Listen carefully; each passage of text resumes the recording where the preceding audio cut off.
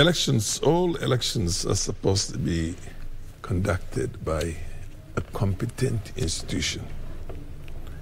And the institution is the body, corporate body called the IEBC, Independent Electoral and Boundaries Commission.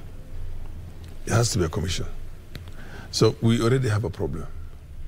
We also have a lacuna in law. And we never envisaged a possibility in which there's going to be this powerful split to say that, you know, this is how it's going to be carried out if a split arises within the commission. And there's no consensus.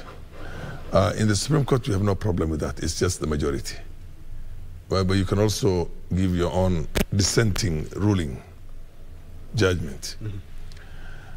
In this case, we have a problem, and we have a constitutional crisis in as far as moving forward from here, how elections are going to be conducted under this circumstance, under this unemphasized split within the commission. And unfortunately, but it says the Constitution is very clear. It says it's a commission as an institution. And it says that the commission is going to tally all that. It doesn't say that the chairman of the commission or the returning officer of the presidential elections is going to tally. It says the commission is going to tally.